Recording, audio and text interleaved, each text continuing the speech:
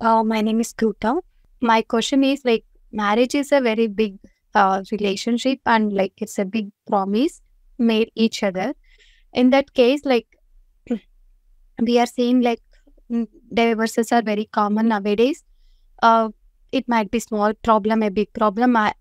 We don't know, but when it comes to couples, that might be a big problem.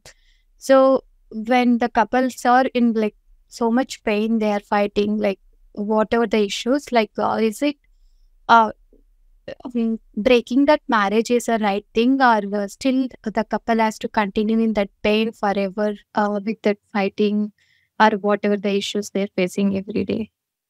Because we know that we are going to break the promise, and it's not a small one. Like, so is it a good thing? I'm really not sure.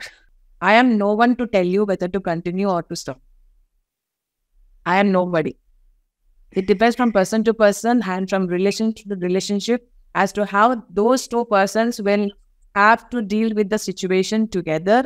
And they're all on different levels, with different physical levels, different emotional levels, different mental levels, different spiritual levels. And it's all different from different people.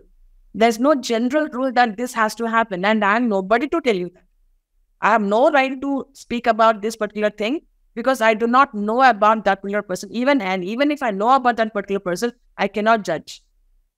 I'm not a person sitting here to judge you. Judging is very wrong. As Patriji said, never judge another person. So I can't judge a situation. Nobody can judge a situation. Only those two people can sit together and analyze it and see how they can work it out.